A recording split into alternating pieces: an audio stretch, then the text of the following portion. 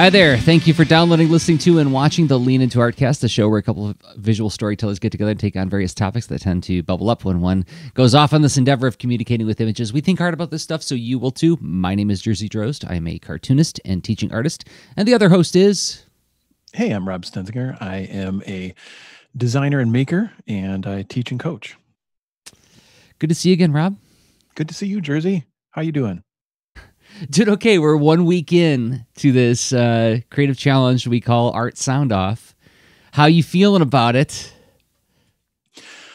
I would say, pretty good overall. I've got that enthusiastic, just showing up, getting ready for the thing, and just feeling my podcasting, journaling legs, and I got that initial sprint. And I was probably sprinting faster than I could run sustainably. And now I got a stitch in my side. Yeah, where you suddenly say like, "Whoo, my side. Oh, I got to start slowing down and pacing myself a little bit." Yep, gotta breathe. Hope that person's around the bend with the water. Hope they have the water table around the bend. Yes, Art Soundoff. I guess I should pull up on the screen just in case anybody is not familiar with it. So Art Soundoff, a month of art journaling. So it's a micro podcast challenge where Rob and I take this challenge on where we check in every day over the month of November with an audio journal of some kind. But we've adjusted the challenge in various ways so that there's like, what were the different levels?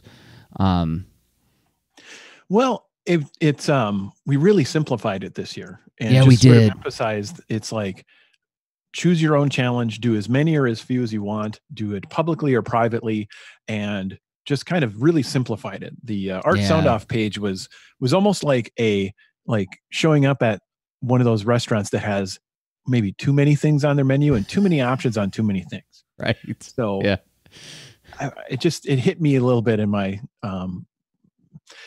design elegance sense, where I was like, yeah, we could really hit the heart of this and just simplify and let all the complexity come from everyone else. And, what happens when you think of doing this and what's your version of it?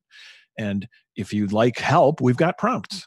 So you don't have to just start with nothing, right? You can react to something for each day. Right. Yeah. So we're most of us are familiar with these kinds of creative challenges like NaNoWriMo, Inktober, 30 characters in 30 days, 24-hour comics day, and so on. And the Art Soundoff one, what we've done is we've tried to say, you know what, put your spin on it and check in as frequently or infrequently as you want. Use what technology you want. You can use video, you can use audio. You don't even have to share it if you don't want to. But the whole idea is to get people to practice this idea of thinking aloud and journaling their work. And so, given that we're a week in, we thought it might be a neat idea to check in, see how we feel about it, and maybe practice it a little bit on the show. This idea of practicing this journaling, like just so that we're not asking anybody to do anything we wouldn't do ourselves. Although, we have like 1,000-something podcasts behind us, so we have lots of practice on this. But yes. Well, I mean, let's see, in the kind of space that you can explore podcasting, are you always in a comfort zone? Are you ever in a situation where you're like a little bit unsure? Hopefully, yes. That's when I know that I'm doing something that's like meaningful and interesting. Or at the very least, even if I fail, at least I'm going to learn something interesting, right? Hopefully. Mm-hmm. That's a signal I look for, right? The podcast where I feel like I showed up and I had a lot of knowledge on the subject and I had a lot of advice on the subject, usually the ones where I don't feel great when I go home, if that makes sense. I feel like, I think I just lectured a bunch of people, and I never feel that's not a place where I feel at ease afterwards. I feel the most satisfied in a teaching environment and when we're doing the show is when I feel like I'm learning as much as people might be learning from me. Right? Like if I'm walking away with something interesting to think about too, or if I'm walking away with an interesting question that's like, I don't know, I'm gonna have to think about that for a bit. But what you just described to me is, I'm biased, but I find that that is a skill and an asset that you've built over time, that you found a way to be comfortable and curious while you're exploring, and not necessarily working on, well, how do I share the answer and story without being too pedantic. I mean, that's one thing if you have it all pre-cooked and you're just portioning it out and staging a message, whatever. And that kind of performance is a skill, but then you're describing like sort of a side skill related on top of, somewhere juxtaposed, where you're saying you don't necessarily know the answer and you explore a bit. And that's, I think, because you and I both are really into that, we can overlook the potential barrier that can be for others, as far as being comfortable in being, because you just hack the matrix. Oh, great, you're comfortable being uncomfortable. Good for you. Well, and to be fair too, I mean, I feel like we're actually in the episode now, so let me just play some music just to get us there, just so that we know. I don't want to. I don't want to not observe the traditions of this show. So yeah, we're in the topic now properly. And I also want to say, to be fair, there's discomfort and there's discomfort, right? Like there's certain things where it's like, well, I will not allow myself to be uncomfortable about this in public, right? Like I'll be uncomfortable about this in conversations with close friends in a private setting, but in a performance sort of space, that's not a subject I like to really dig into. So discomfort with what I think about creativity and what I think about my work and what I think about how I engage with my work, and in certain pieces of my biography that like I know are informing my worldview about my work. Sure, right? Yes, I guess you could say I hacked the matrix when it comes to that. But yeah, if you were to suddenly be like, hey, let's talk about your upbringing on the show. Let's talk about your childhood. Let's talk about past relationships on the show. I'd be like, not crazy about going there. So yeah, I could be put on my heels very easily when it comes to that. Oh, it's very, very interesting you say that. I mean, that's where that's where I got the stitch in my side. I actually tried and I canned it. It's not being released, right? It's something I'm going to keep exploring and trying, but essentially, you're describing the it's like that way to be industrious and of service, where you're creative and helpful at the same time. And there's such a wide swath of possibilities to explore in that space. That in and of itself is a kind of skill to build. But then there's that other, you can still find territory that falls outside of that, where it's like, oh, okay, I can channel all these things into being of service, but then there's a couple things these are on the shelves up front, and there's a few shelves in back that, no, we're not going there. Right. Yeah. Same boat, honestly. So yeah. And that's not to be to place any kind of judgment on that. It's just more like you pick and choose what we get to pick and choose what areas we get to feel uncomfortable in a public space, right? Absolutely. But I think even the, like, where we described being comfortable, that is, we've chatted, we've had guests on the show, and I mean, you've had shows podcasts where that's the primary mechanism, where is all this interviewing and so you encounter other perspectives, other people and creative folks that make and apply their skills in one context, but the skill of talking about it's not their jam, or not yet, right? And so so it's really funny. It's like, even though you can be comfortable with it, so why are we all fired up to do this if we're so comfortable to do it? Because why are we so fired up to do it? Because we're so comfortable. So you're saying, are let me like poke at the premise of the question. Are you suggesting that because we're experienced at it and comfortable with it for the most part, we should be less excited about it? Like it should be more prosaic? Well, it's sort of saying, like, for someone who's built a certain skill, are they always celebrating a certain milestone of, like, let's say a track runner runs a really fast mile. Are they making that a big deal all the time? Or that kind of thing where it's sort of like not that we should be less engaged about it, but like well, I guess maybe that question is a train wreck, and I'm going to try to pivot toward okay. What if, let's see, so celebrating this, I feel like what we're saying is we've discovered a very useful thing, so that this is useful and we appreciate it and want to share it. Is that? Mm-hmm. Yeah. Yeah. So like, I guess that's what I get excited about. I get excited about sharing and encouraging others to practice and experience this stuff. Yeah. Yeah. I think I don't have to hold on to the value. I can share it, and there's even more value. Yeah. Right? Well, I think we're both like predisposed to this too, where it's like when we get excited about something, we want everybody else to like know about why we're excited about it. Right. Mm-hmm. It's sure. the old Carl Sagan quote. It's like somebody asked him why he did all that advocacy for science. And he said, well, when you're in love, you want to tell the whole world about it. So I feel like there's aspects of that in all the things that I'm excited about. I like sharing the things that I'm excited about. Yeah, I mean, and also just to be fair, I mean, I don't think this is an across the board thing with me. It's like there's things that I am genuinely, truly excited about that are like, that's for me. this moment, this experience is all mine, and I get to drink it up. And I'm not broadcasting this. I'm not sharing this with the whole world, because this is really about being like here and now and like experiencing this all for myself. And that's where that back shelf thing comes in. The shelf and back is like stuff. It's like, this is just for me, because I think that is reasonable and human of us, that we are not as simple as all of just, well, this is a performer who just proselytizes and shares and pushes the things they're excited about in the world, right? Mm-hmm.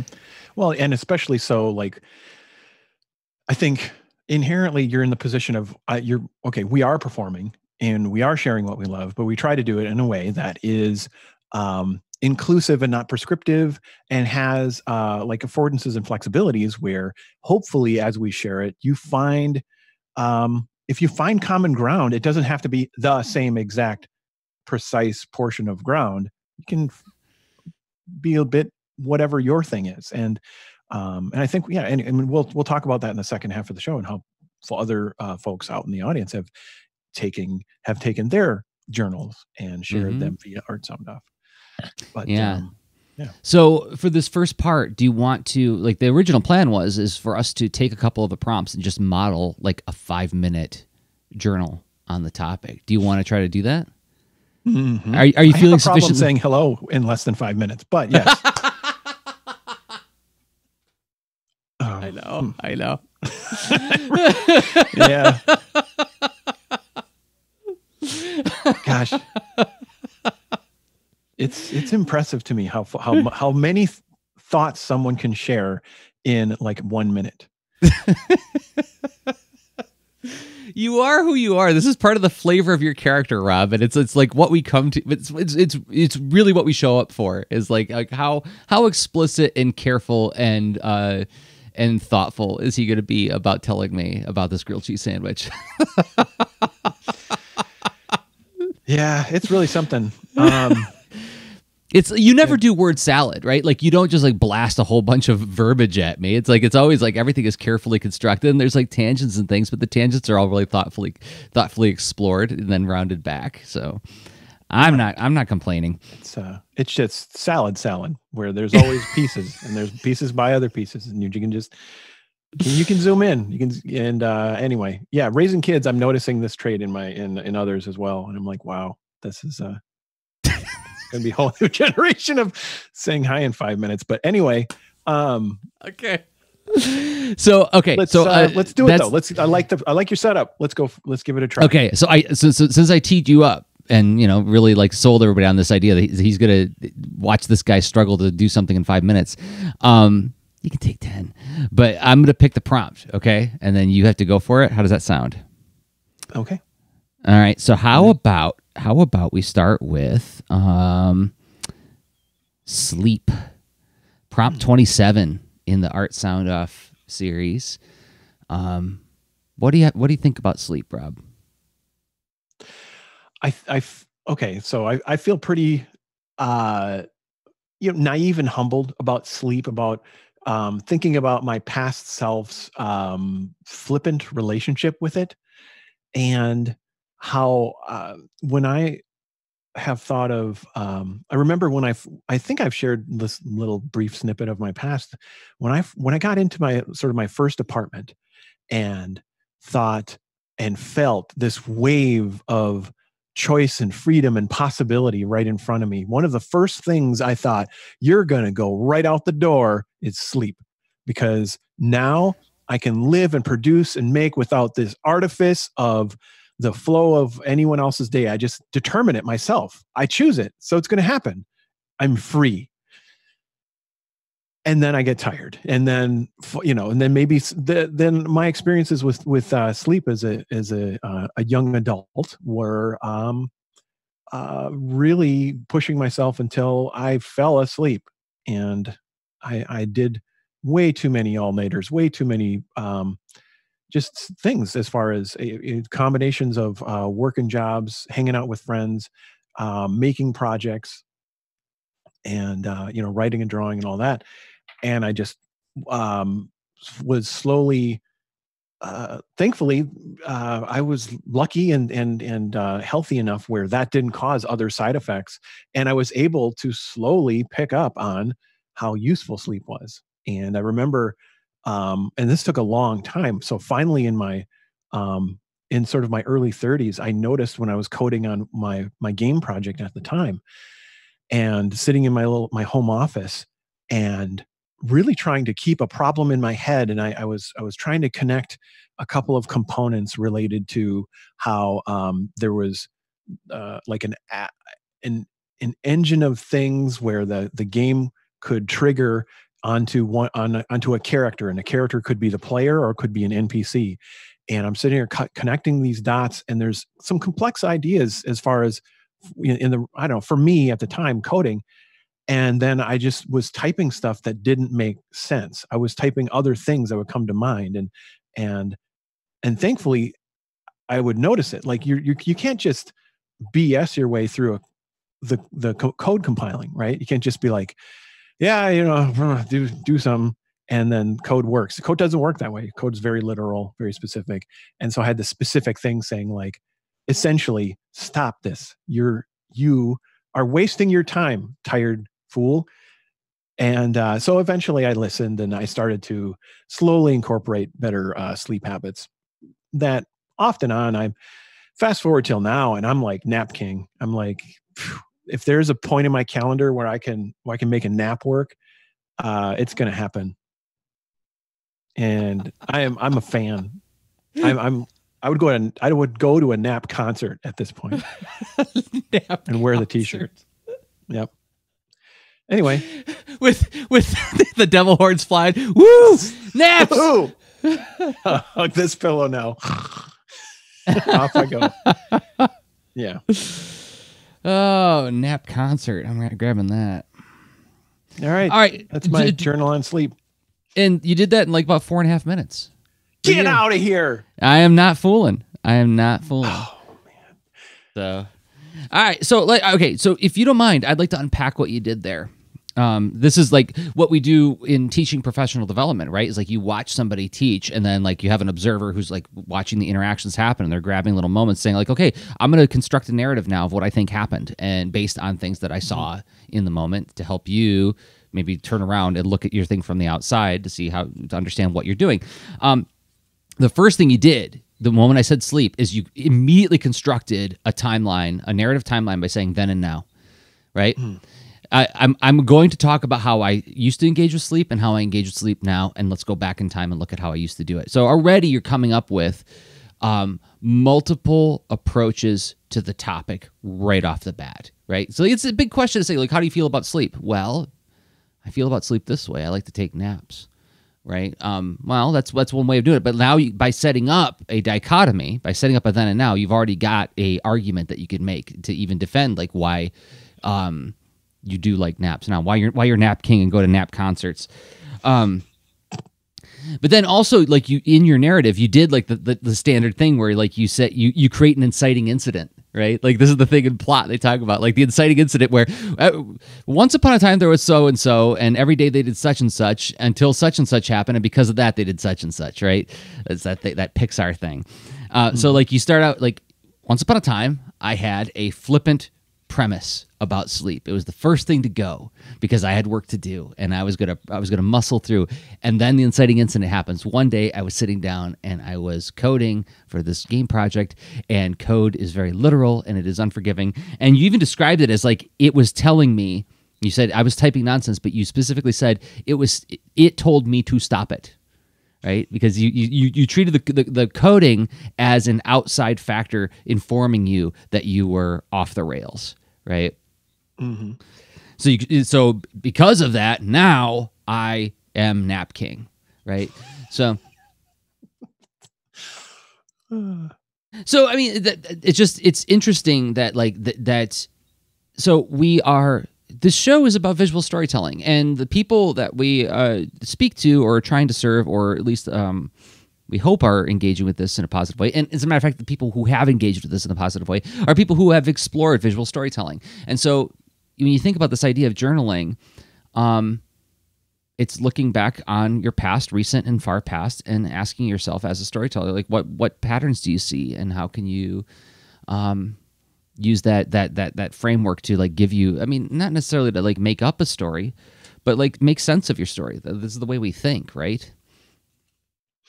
Yeah, I mean, we've talked about narrative bias before. There is sort of something that is really important to our cognition is causality, and you to be able to frame and recognize at least more than one frame. And instead of everything that's happening is stuff and everything that continues to happen is stuff, there is something that you can focus on and then follow. And now you can create difference. You can create observations. You can discover all sorts of things, patterns, language, or symbols, and build complex thoughts because of narrative. Narrative is awesome. It's entertaining, and it's a superpower that we have as humans. Yay, humans. Yay, humans, yay, naps. All right. Do you want to pitch one at me, and then I'll try to do one in like 4 minutes or less, and then we'll take a break? Yes. All right. I'm ready. All right. Let me pull up the prompts page. Which one? Let's see. Tell me about just anything about work in progress. Somehow I knew you were going to go to that one. I don't know why, but I knew you were going to do work in progress, and I have no thoughts queued up on this. So work in progress. What do I think about work in progress? We specifically chose these prompts to be this abstract, so you can come at it from your own perspective. Recently, I've been thinking about how there's a lot of different kinds of advice on sharing your work in progress.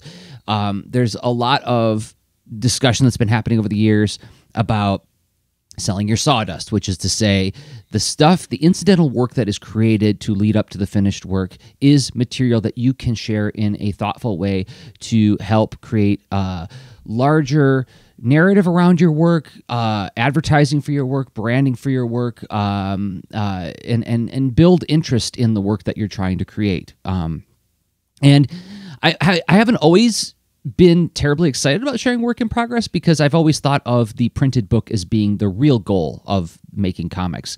The art that leads up to original art, I would often just leave like on the floor of my studio and let the cats just walk on it, and it didn't matter to me because that's not the thing that I'm trying to make. That's the thing that leads to the thing I'm trying to make. But in recent years, I've learned to value the sharing of the pieces of the thing because I noticed that I'm excited about that kind of thing, like listening to people talk on DVD commentaries, in interviews on panel discussions, listening to people talk about the stumbling blocks and the rough patches, and also the incidental discoveries that come along with making a thing. Those invisible pieces of the journey, when they were made visible, helped me not only as a fellow creative person, but it created a larger story around the thing. So I enjoy the sharing little tiny pieces of what I'm doing for that reason, but also it's a way to get a really nice little feedback mechanism, right? So much of this work requires us to stay in a studio by ourselves for hours and hours on end, which can be very lovely if you're an especially introverted person. But there's a lot of pieces, a lot of stages of a project you lose all touch with if it's good at all. And maybe you have a brain trust where you can hold up the piece and go like, hey, am I onto something here? Is this adding up to something? Is this okay? But sometimes you don't want to be like going to a group of people and hitting them up for that endorphin rush every day. So you share a little piece. And maybe see people maybe react to it, and that gives you that little boost. Or maybe the act of just sharing it and just letting it be something in the world, even without looking for that, that pull of the slot machine, as everybody describes it with social media. But then I get to, and this is where I was starting at the beginning of my thought on this, is that there's other advice that people say you shouldn't share your work in progress because if you are seeking a publisher, you are diminishing your chances of getting it published because the publisher wants the reveal of the project to be a kind of a debut. I don't know how I feel about that. That feels a little bit... There's a lot of scarcity thinking in that thought that makes me... That it hits me in a fundamental way, in an uncomfortable place. It makes me go like, oh, I don't know about that. First of all, because I think you're counting a little bit too much on people's memories. I think when you think that like, oh, if somebody sees like the Baron von Bear stuff that I've been sharing, like that, so that when Baron von Bear gets announced as a book, if that wonderful thing should happen, the people are going to be like, oh, I already knew about that. I already know everything I need to know about that. I don't care anymore. I think when they see a finished cover with a logo and, a publisher behind it with some sample pages, I think it'll be just as fresh and exciting. I don't think that the surprise of the thing counts as much as that thought suggests. But I could be wrong. I mean, I haven't talked to every publisher in the entire world. I'm sure it's going to be different from publisher to publisher. But I have a natural... recoiling from advice that is shouted online as, whatever you do, don't do X. I mean, outside of some like common sense ideas like don't be a jerk, don't yell at people, don't be mean, and don't denigrate other people, which is, I think, should be like, I shouldn't have to shout that at you. Unfortunately, some people do need to have that like slap on the wrist every once in a while because the people forget themselves. But yeah, I think that part of my reaction to that advice is based on that too. So I haven't quite sorted out whether or not I think that this advice has any value. I think that I need to do some touching base with people that I know in the publishing industry. And then I also have to get in touch with how my feelings are about somebody sort of yelling at me anonymously, don't do this. So that's where I stand in work in progress right now. It's something I enjoy sharing while it's happening, and it's something that I know that I'm doing because I want to get a little bit of feedback from the crowd. But I also hope that when I'm sharing my stuff that is working and isn't working, that I'm also helping to diffuse this false idea that creativity comes fully formed from the minds of geniuses, and it isn't something that isn't labored over and sweat over and chipped at and whittled at and worried and licked and gnawed at for years and years. So there, how'd I do? Fantastic. Seems like you've done this before.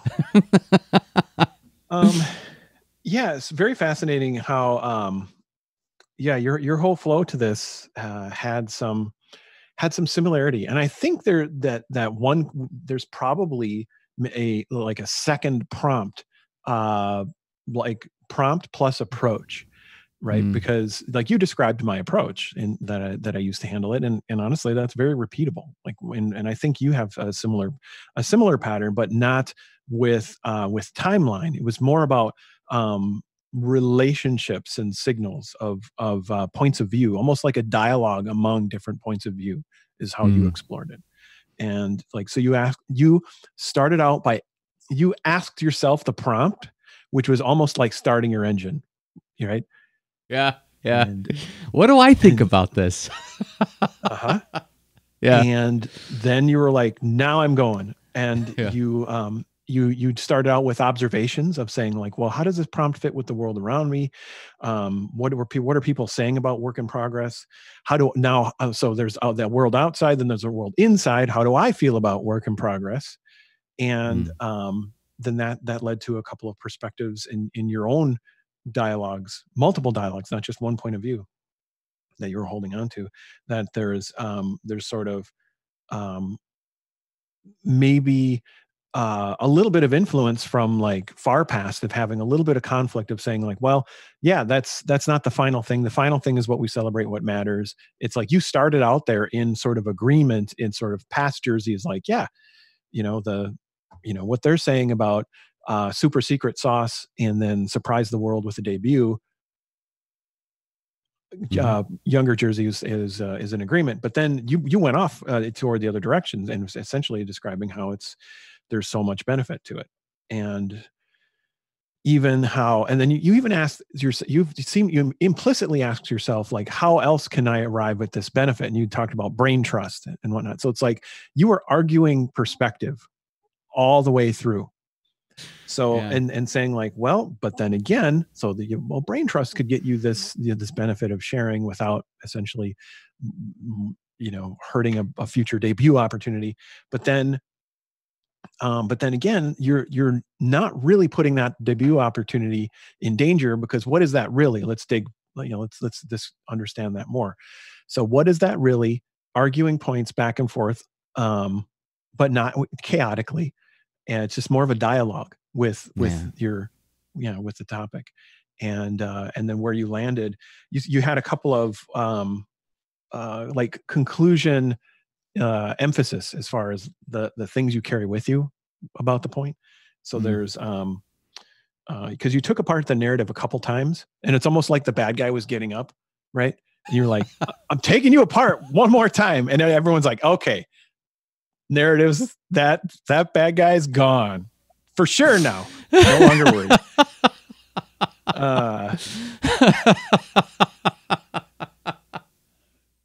So let's see. Then you did like sort of actions and what's next, and like sort of the whole like extending this topic. This doesn't exist right now. This whole thought experiment on this isn't the conclusion for eternity, right? So you hint at that too by saying ways that you would think further on this and gain new observations as you continue to try the sharing.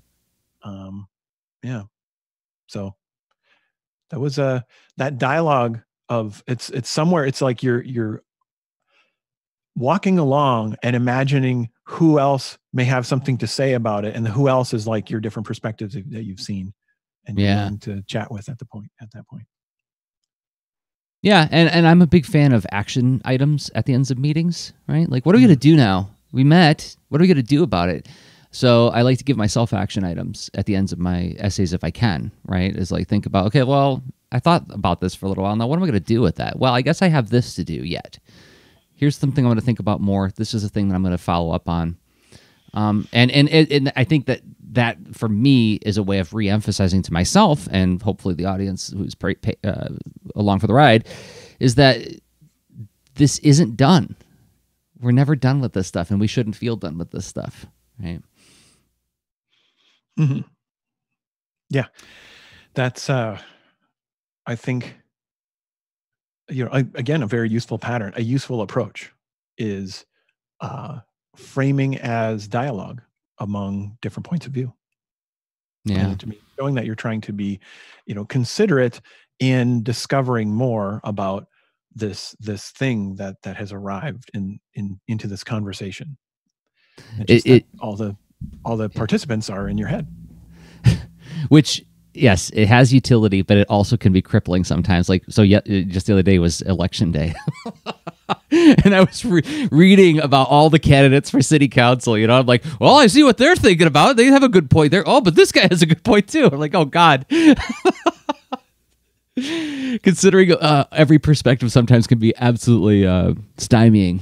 So that's true. Right. It makes it tough to vote. It makes it tough to where to get lunch.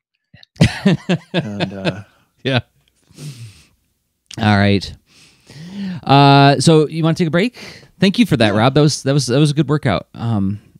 Thank you. Fun idea, Jerzy. All right. So in about a minute and a half, we're going to come back and talk about some of the other contributions other leaners have been making to the Art Soundoff Challenge, and think about different other, a much broader look at different approaches to this challenge, and celebrate some of the people who've been playing along. But before we do that, we have to thank some people who make this show possible, and those people happen to be the folks who support us on Patreon. Patreon.com/leanintoart is the website. What is it? Well, it's a way for you to give us a monthly upvote. If you believe in Rob and Jerzy and what we do, and you want to help make the show more sustainable, you can contribute as little as $1 a month to help make that possible, help bring us to sustainability. And I want to thank 5 people who have been doing exactly that. First up, Mike White. Thank you, Mike, for believing in us and what we do. You can find Mike on Instagram at Mike White Robot. Also, thank you to Rachel Ross, one of the people who have been participating in the Art Soundoff this year. Thank you, Rachel, for believing in us and what we do. You can find Rachel on Twitter at NYC Terrace. And JS Taskus. Thank you, JS. It means a lot to us. You can find JS on Twitter at JS Taskus. And Sophie Lawson. Thank you, Sophie. You can find Sophie on Twitter at Sophie Lawson Art. And finally, Jesse Kaufman. Thank you, Jesse, for believing in us and what we do. You can find Jesse on Twitter at Jesse Kaufman, Kauffman.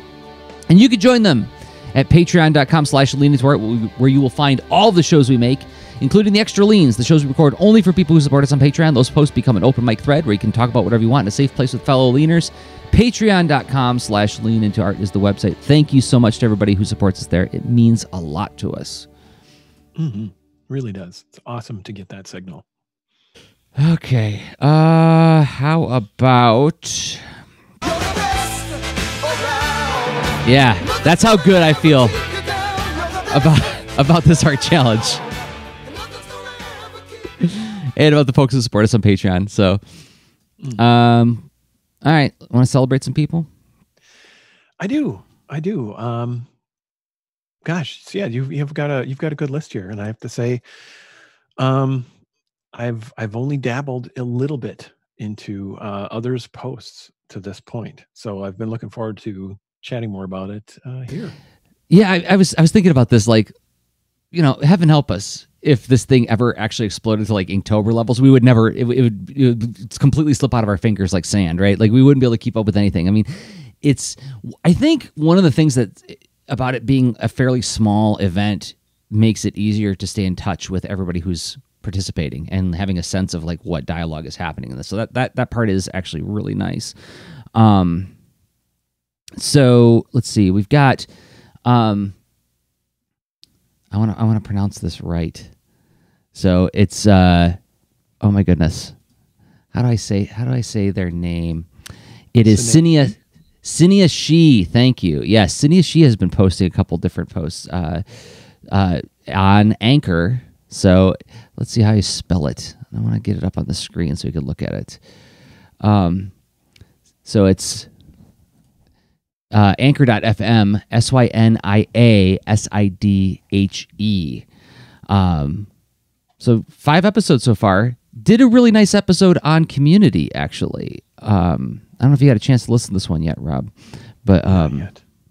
Yeah, I know there's just enough that like it's kind of like I've had to do a sampling myself, but Cinia was saying like did a similar kind of construction of an essay in that they said like when I think of the word community, I think of like personal community and online community, right? And they said like your online community should only be one node in your rings and networks of community, right? Exploring how it has a value, but there are things that online communities can't do that personal communities can do, and let's look at both. So it was a pretty thoughtful. Very short. I mean, I think Cinia did a better job than we did of exploring these ideas succinctly. I think it was like, 2 minutes, 39 seconds. I did hear Cinia's. Okay, I'm trying to remember which post I did hear. Now that I see this Anchor, yes. Which one did I listen to? I think I listened to the Notebooks post. Okay. Yeah, Cinia. Okay, yes, but not the community one yet. But they explored community from like, well, I mean, the subtitles are right there. It's like talking about basic human needs, right? This idea of like, let's look at it from a broad perspective and like, how do I think that this word connects to us as human beings? So we will link to these in the show notes as well. And you can find them by going to the Art Soundoff hashtag on any social media. But yeah, Cinia also did one on notebooks, which was pretty good too. I listened to that one as well. Any ones that were jumping out at you that you want to talk about, or do you want me to just keep running through my list? Yeah, let's go through the list. Okay. So another one that I was grateful to see Rachel Ross was here, with an episode on art supplies. Let me pull that up on screen. So this is at Grocket Science on Anchor. Rachel is doing a similar thing to what I'm doing this year, but like using this as an opportunity to test drive the idea of a new podcast thing. And so Rachel's is called Grocket Science, which is all one word, GROKIT Science at anchor.fm. And also did an episode recently called Won't Magically Happen. And it's a really short rumination. It's only like 1 minute, 46 seconds. Once again, I'm really impressed with how some of these people are like keeping it brief. Wow, so concise. Super concise. It's stunning. And it was just it's a very simple thought. And it was just like a good reminder to me is like, won't magically happen. Write it down. If you have a thing you want to do, capture it. For God's sakes, capture it, or it's not. It won't magically happen. It will disappear from your brain. And yeah, as somebody who is a big fan of the ETP, like every morning, as Ann and I are talking about our days, as she's getting ready for work, I will repeatedly run to my ETP, going capturing that. Give me a second. I got to capture that. Otherwise, it's not going to happen today. So, So it's just, how do I put it? It's also just, it's so fascinating to hear other people's voices. I think that's one of the things that I get a lot out of this event is, I remember ages ago when I first met Brandon Dayton, who's been on the show a couple of times now. And this is when I was doing the Art and Story podcast. And Brandon and I had been interacting on Twitter for probably a good like 6 to 8 months, talking a lot about the topics we covered in the show. And I didn't realize that I was putting together a mental picture of what this guy was like, based on the way he was engaging with me through text, right? And then so when I finally met him face to face, like, oh, like I was really caught off guard. I'm like, I don't. This is not what I expected at all. And Brandon was like, well, what did you expect? and, it's like it's one of those things where. My teaching Jedi master Mary Jo once said this about us, that like when we're watching a movie and we're like based on a book and we're like, that's not the actor who should have played that character, and they'll say, well, who should have? I'm like, I don't know, but not that guy. And this points to this idea that we have a mental picture in our head of characters when we're reading about them that maybe we don't even like visually see, like we don't consciously see what that picture is, but it's there. A visualization is happening when we're reading, and I think a visualization is happening when we're engaging with people in text.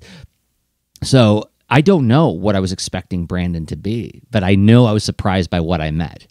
And so hearing the voices of these people provides that extra context and helps inform a more nuanced and realistic picture of who we're engaging with when we're engaging with people online. So I would submit, I don't know how well we can test this idea, but I would submit that doing this kind of journaling and sharing it does promote empathy, I would think. But I would imagine so. That's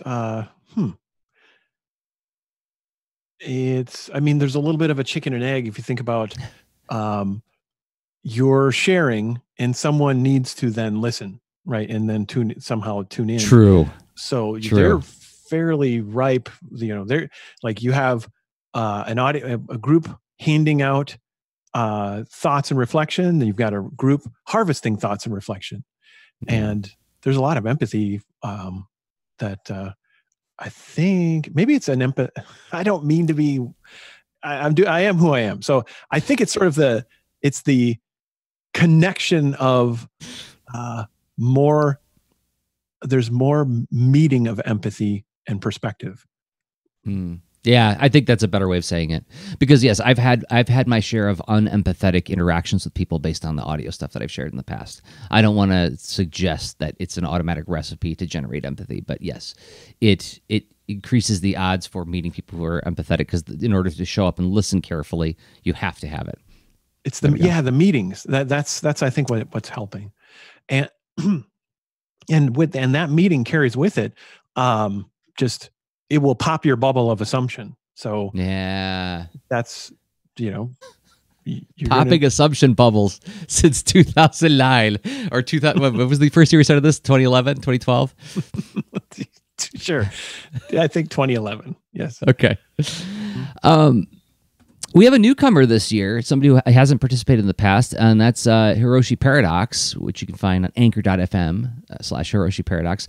And he did something interesting with the day 4 prompt, which was, what are you playing? And he starts off by saying, like, look, I did a first draft of this. I didn't like what I came up with, so I'm going to take it and run in a different direction. And so he told the story of reminiscing on art class when he was a child, because he was doing a video game inspired project. He was making a collage map of, I think it was Super Mario World 2's world map from the Game Boy. And so, he used that video game, playing a video game prompt to lead him through this exploration of, well, why do I miss art class so much? And then he leads him into thinking more about, well, maybe I should find more social events where people just draw together, but drink and draws don't really feel like they fit me. So I wonder what that would look like. And it's just him thinking aloud about, like, the social component to art and what he's looking for. He's thinking aloud about what he's looking for by examining what exists and what qualities of the things that exist fit and which don't. So I thought that was some really interesting and good thought experimenting happening on his Anchor channel. That's really cool. I think it would be neat to learn more too, somehow, as far as the process of doing the journaling, and just hear from folks who are doing it. And is it affecting their projects? Is it affecting how they look at their day and whatnot? It'd be neat to learn more about it, where I think implicitly, I mean, and explicitly, others have sort of shared experiences here and there, but it'd be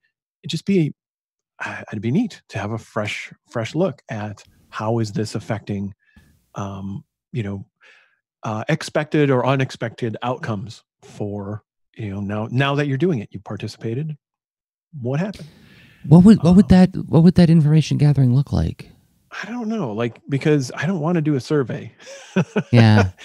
But it could be just tweets, posts, something. It could be just react in any way you want to react, but then share it. Well, again, thinking out loud, we're 8 episodes. Yeah.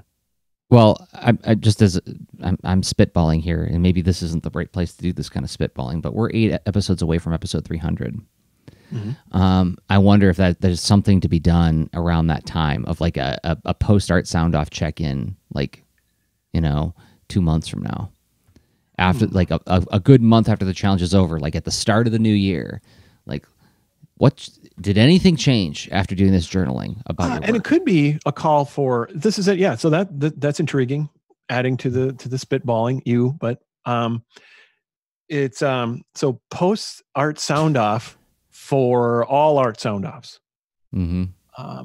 What did you what kind of things have come of it?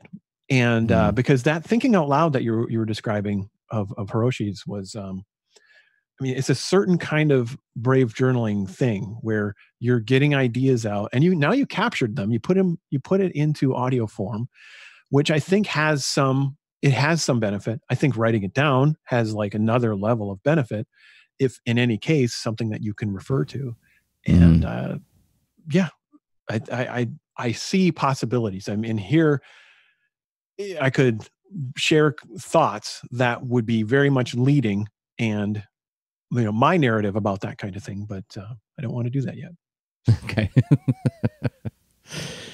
But yes, let's plant that little flag and see what people say about it, and we can follow up in the Lean Into Art Discord about it too, to see how people feel about maybe doing some kind of reflection after the fact to get some information, get some data on how people are engaging with this and how it's affecting them. How has reflection helped you? Like what came of it?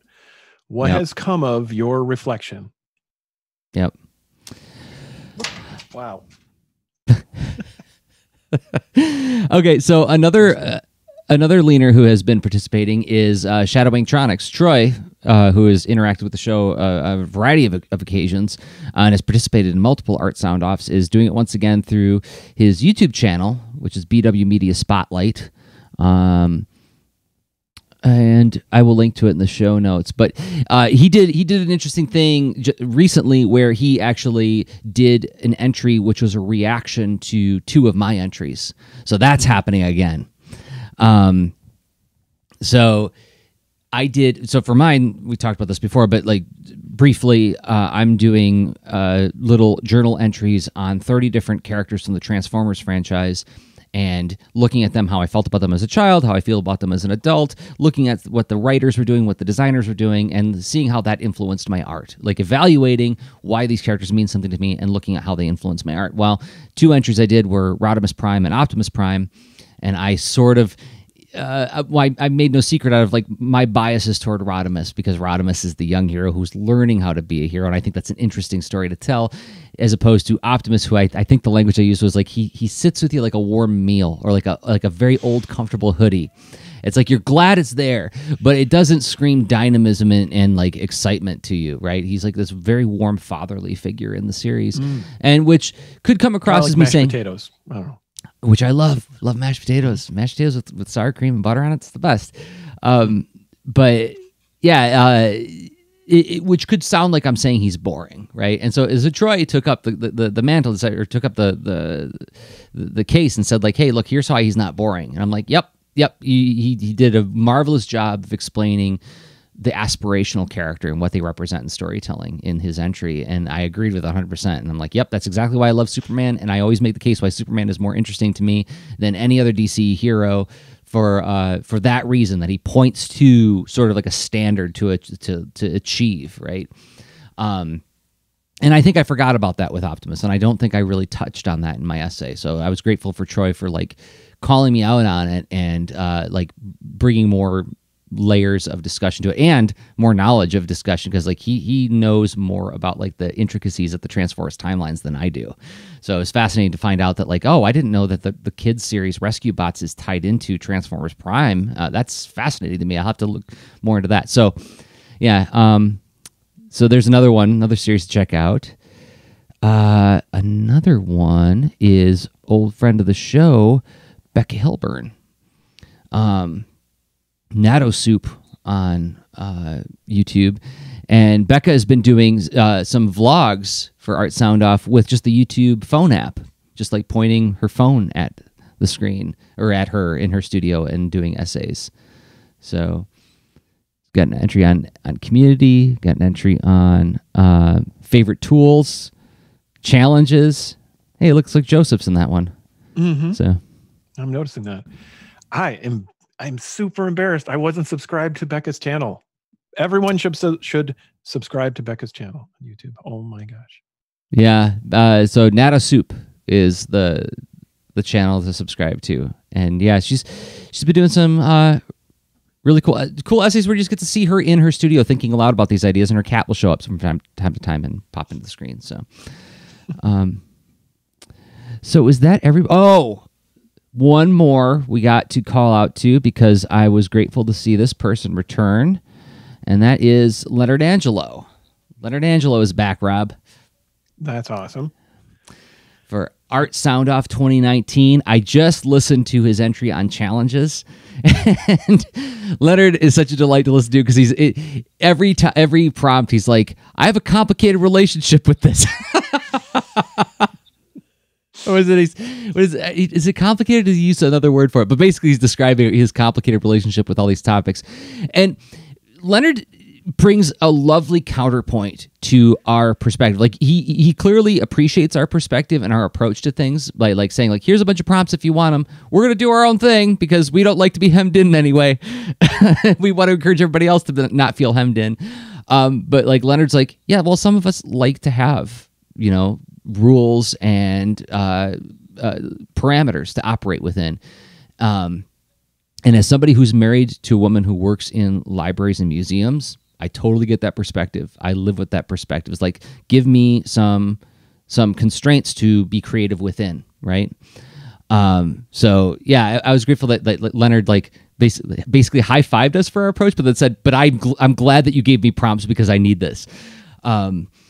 And so, yeah, the episode on challenges, he explores like a full timeline of like the first creative challenge he encountered when he first encountered Inktober ages ago, and exploring some of the dynamics of such a challenge when it explodes to the level of Inktober, and the pros and cons of that. Like, it's a good thing because a lot of people are playing along. It's a bad thing because like all sorts of different tensions arise when you get that many people are sort of playing along with it.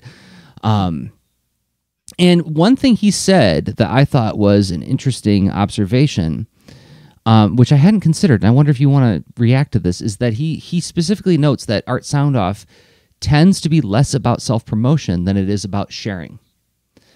And I don't know if this is a chicken or egg thing, right? But it's like there is a little bit of I can see how. And I myself, when I'm participating in Inktober, I'm using the hashtag because I want my stuff to get noticed, right? And I think I want to say there's an element of that with my Art Soundoffs this year. I hope like Transformers fans discover my journal entries because I'm doing a Transformers podcast soon. But largely, I feel like he's noticing something that I think is baked into the DNA of this thing that comes from our perspective. I don't know. I wonder if you could react to that a little bit. I think there's a bit of so our voice finding a audience that we have our overlap. Our audience has their connection to what we're sharing, and there's a lot of common ground where we do emphasize being service-minded and then we care about being expressive, but we're kind of like we're always sort of helping our expressiveness get to where it needs to go on time as this thoughtful GPS of art process and supporting disciplines and stuff. And I think we find that with our community. So like we all have this emphasis on, not all of us. No, we're not all the same. We're all different, all sorts of backgrounds, what have you.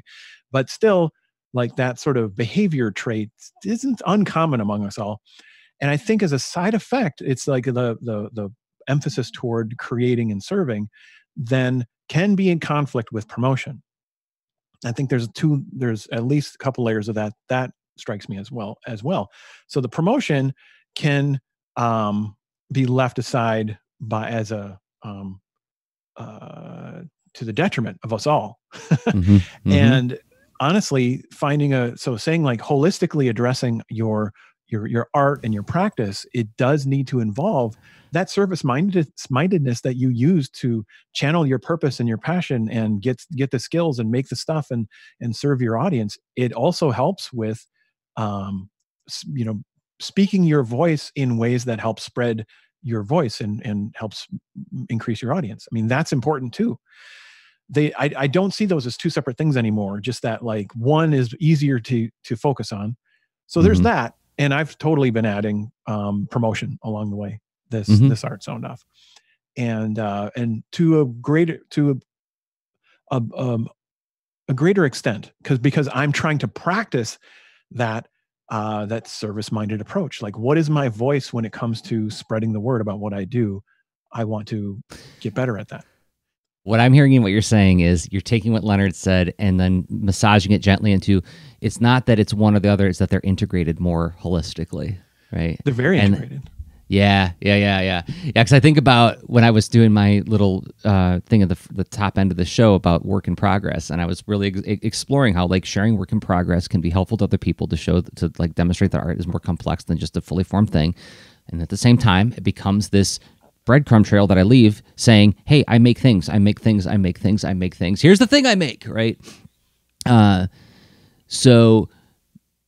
But that there's a difference between that and then like the automated bot tweet that says, "Hey, we like what you do. We'd like you to check out our stuff too." You know, there's a couple of bots that show up once in a while on the Art Soundoff hashtag now and then. I think they're lost. But the other thing is, so that's that trait you're describing. So the practice of business and some folks' philosophy relating to it. They have their own service mindedness, but that also comes at the desire to, increase the spread of their business and the growth of their business, really focused on that growth and the willingness to look at relationships a little more transactionally.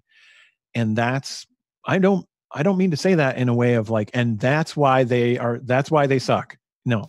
I see that as a different kind of creative fluency and trait.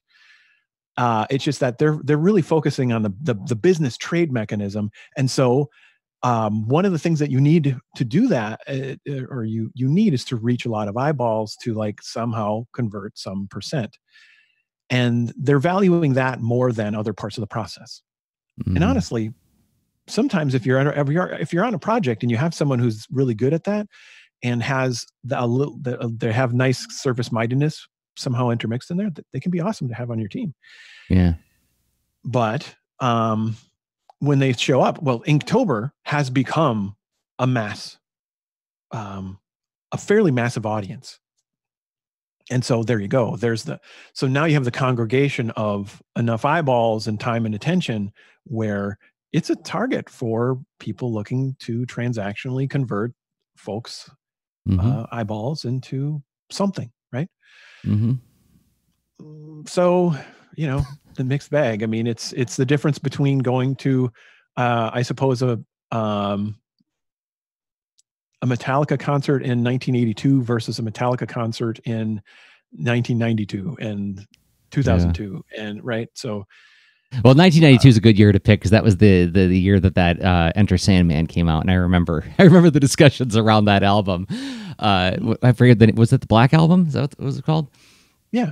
You have the success, their success as an artist. I mean, they're just reaching like giant venues now, and it's like that feels different. You're hanging out in an art challenge in a giant venue, in a way, when you're in Inktober. Yeah. But then again, there's a lot of offshoots. So there's not just Inktober. There was like, I dabbled a little bit with Viztober, right? And that's a small crowd, smallish. Yeah. Which is nice. Yeah, and it going back to one of Hiroshi's Art Soundoffs about like going to like social events where people are just drawing. There is something about that, about like just being in a small group of people and getting that immediate feedback from people all participating, and the kind of immediate cross-pollination of ideas that can happen when something's a little bit smaller feels different. Yeah, for sure. So. Yeah, a lot of threads to pull on here. Like, honestly, this is a whole tangled ball of that anyone can start Art Soundoff journaling to their heart's content. Yeah. That's good. All right, do we have some final thought that we could pull out of that? Sure. Of course we do. That's what we do. Because I feel like we're coming up on it. We're coming up on final thought kind of territory. So, okay. Well, how about in about a minute and a half to 2 minutes, we'll come back with final thought and wrap up this podcast. But before we do that, we got to thank some more people who make this show possible. Those people happen to be us. We make stuff and we bring these thoughts to the thoughts that occur to us while we're making things we bring to the show to turn into the show that we make. And the thing that I make that I hope you will check out is Boulder and Fleet Adventures for Hire, which is now in print. It's a book called Mining for Trouble. It's a 92-page graphic novel, full color, about two best friends, a bear and a bird, who go on adventures together. And the tension between our two heroes. They're best friends. They love each other very much. But the bird is very ambitious. She wants to be the most famous. She wants more transactions to happen in her business. And Boulder's worried about some more of the on-the-ground interactions between people. He believes in relationship building and coalition building, and maybe, just maybe, being famous is less important than actually helping people on the ground. And that is it. So Brandon Dayton once said about the series, like, this is just a giant metaphor for freelancing, isn't it? I'm like, yeah, it kind of is. So it's at books.jdros.com is where you can find it. You can get it in print for around $16, or you can also get it for digital download. You'll get it for digital download by signing up for my Patreon, patreon.com/Jerzy. Rob, you help people. Yeah, I've got a few things to do. One of those things is one-on-one coaching, and it's well, let's say you're navigating some career choices, navigating some creative project choices and challenges, and it could be an event, or it could be sort of a season thing where you've got a series of things to navigate, and it would be really helpful for you to have someone to just helpfully listen and sort of be your sort of brain trust in a way on navigating what you're building next. Where are you stuck? How are you trying to get unstuck, and all that? What thing is keeping you up at night about your creative projects? And this is the kind of thing that haunts every one of us who are making businesses and creating things and all that. And every one of us can let events come to pass and go with the flow. That works, right? You can also, find some time now and then to dig in and do some planning, but then maybe it's hard to keep going. But having a coach, you get this feedback loop and this sort of whatever flavor of accountability works for you, and a thinking partner as well. So it's not here. I'm not here as a coach to say I've got the answers to everything you have, but I do have a process and skills to help you navigate whatever you're working on. And that's where you can try it out if you're like, oh, interesting. But I don't want to jump in right away. You can just try it out for free. There's a sign up for like a half-hour discovery session where we can talk about coaching, and you can give it a try. So go to robcoach.me and schedule your appointment. We did an episode a few episodes back where Rob actually coached me on the show. It was at the top of October when I was struggling with my 31-day creative pitch challenge, where I was trying to build a pitch in 31 days. And I was at this point where I was really feeling like, I don't know why, but this thing is starting to feel a little bit too big. And I'm starting to feel like I'm afraid I'm going to run out of steam. And all you did, Rob, was like, it was almost like I had like this wobbling Jenga tower, and you pushed on one block, and then to make it wobble a little bit more. And then I was like, oh wait, I got to move these 3 blocks. And then all of a sudden, like, oh, the tower's stable again. And I'm feeling excited about this again. It really felt like it was like the gentlest nudges to get me to think harder in different domains that I wasn't thinking before. And suddenly I was really excited about the project again. So I'm telling you that, robcoach.me worked for me. Oh, that's awesome. And we practiced it in public. So this isn't guru baloney weird stuff. I mean, it's like again, or some kind of magical authoritative, pile of answers. That's not it at all. It's more about thoughtful questions and exploration. And that's so I forget what episode that was. It was a couple back. And, it was a couple back. I'll put it in the show notes so people can actually try it to see what it looks like, because it was good. It was really, really useful, and it was just you asking me like really thoughtful questions, and reacting to what feedback I was giving you. So yeah, it was not at all prescriptive. It was very thoughtful and I highly recommend it. robcoach.me. So the other thing we hope you'll check out is the Lena to Art Discord, which we will link to in the show notes. We'll put the invitation link in there. And what is it? It's Lena to Art has a forum now. We have a Discord server where you can engage with us between shows. There are 3 public channels. There's the topic request channel where you can say like, hey, this is the thing I'm struggling with. Maybe you guys could talk about that. Comments where you can comment on past episodes. And then the challenges quest channel where you can share things that you're working on, especially during Creative Challenge Month. for us to react to. And then there's 3 Patreon channels only for people who support us on Patreon, where there's Castle Level Up, where you can share works in progress, the things like we just had somebody sharing some work on a cover that they're working on for a book. Like, hey, give me some feedback on this thing. And, it's like a brain trust room. And then Gentletown is where it's okay to ask for a high five. Hey, I did a thing. I would love to get some feedback on it. That what I was talking about earlier with works in progress.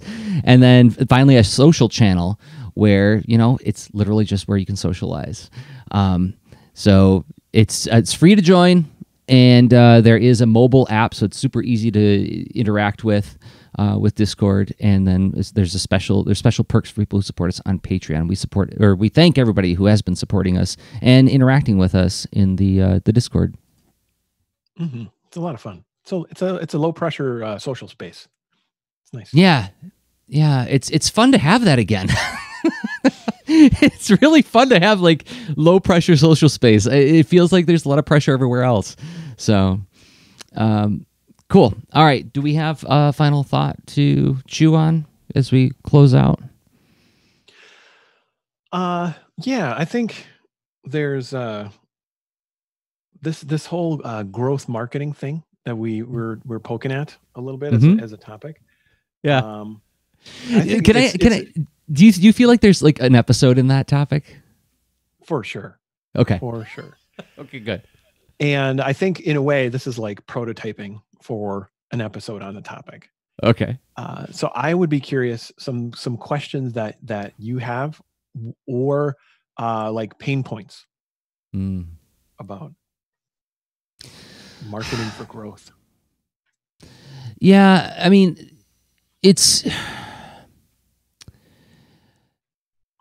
I know that my bias historically has been to be too darn Taoist about this stuff. It's like, if I just do a good job and if I just show up and do the best job I possibly can, and make people's lives better to the best of my ability, that more opportunities will open themselves up. But if I stand around to do this and shake both fists over my shoulders and say, like, don't forget jdruz.com, everybody. If I do that, I'm somehow diminishing the value that I brought to that room, right? Now, on the other hand, I was just at the Buckeye Book Festival, or Buckeye Book Fair in Worcester, Ohio last weekend, and I did a presentation for 50 7th graders on how comics work. And at the end of the talk, shame on me, I didn't have a slide up with my contact information or any information about me, who I am and what I do, right? Okay. So I'm just like, and I clap my hands. I'm like, okay, well, I want to honor your time. I want to make sure that I don't cut into your lunch at all. So does anybody have any last minute thoughts, questions, or wonderings? I could take 1 or 2, and then I got to go. One kid raises his hand. I'm like, yes. And he's like, where can I find you?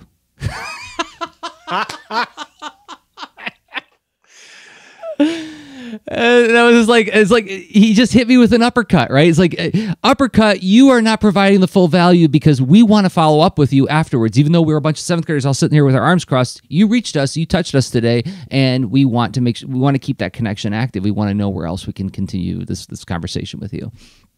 So, yeah, but I think I have a natural, that's not natural.